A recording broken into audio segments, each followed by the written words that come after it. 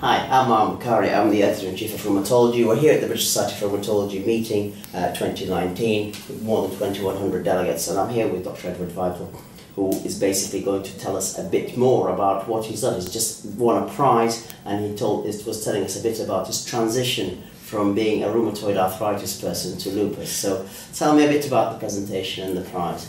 So I suppose I started talking about that transition from rheumatoid to lupus, and the reason I did it is because when I worked on rheumatoid, I used to work with rituximab, which was a new therapy at the time. Obviously we use it for all these other indications, and some of the observations that I made just in our own clinic in lupus patients treated with rituximab were very provocative. The ways that people respond, the way they relapse and how long that takes, and why that happens, types of patients that got better, types of patients that got worse, they all prompted a lot of questions in my mind. Okay, and so what would you think that the take-home message from when you write the Michael Mason Prize is? You know, what's the take-home message going to be to somebody reading the article? Is it going to be that B-cell therapy has got a future because the trials in lupus so far haven't really shown anything, or is it that your actual assessment of the disease will be different and you're going to guide that? Because there are issues obviously with the BioLag and SLEDAI and all of the rest of the assessments of lupus, and that's why the trials of rituximab didn't work very well. So I think B-cell therapy, I feel no doubt that B-cell therapies are useful. Yeah. And I think most people who have used rituximab for lupus do find it to be effective. Yeah. There is a question, first of all, about how do we even know whether drugs work or not in lupus. In fact, you might say in lupus there's no shortage of targets and of potential mechanisms of action that have positive phase 2 data and probably do work. There's a problem with us knowing how to test and evaluate therapies, and part of what I spoke about today was about how we're going to make better clinical trial designs, thinking things more from first principles about how we evaluate different manifestations. Because lupus so far has been always renal and non-renal.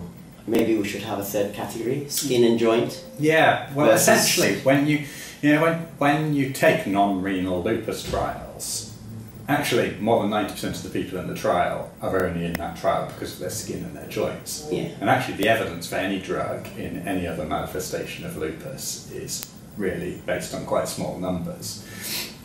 Now whether skin and joints should simply be lumped together is itself a bit questionable, because actually I think there are good reasons to think that mechanistically they may be a little bit different, and some drugs that work better for one thing may work worse for another. Yeah.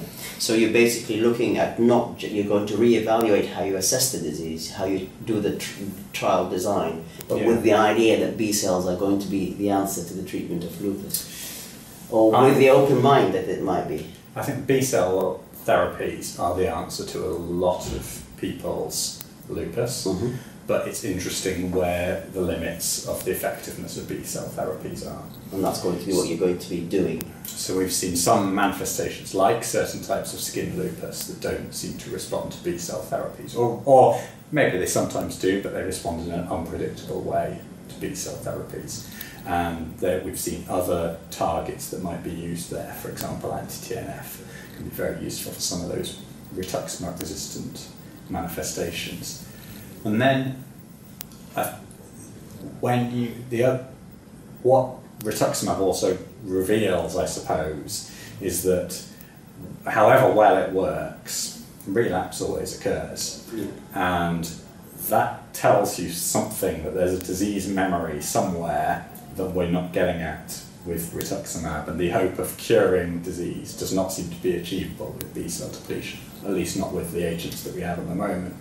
And so I feel that looking at that situation, or also looking at the situation of patients who have not got lupus yet, but maybe at high risk of doing so, and tracking them through, will reveal more about how the disease starts, why it becomes irreversible at some point, and whether we could prevent that. Okay. Well, thank you very much, and hopefully we look forward to having this for the article. Thank you. Thanks.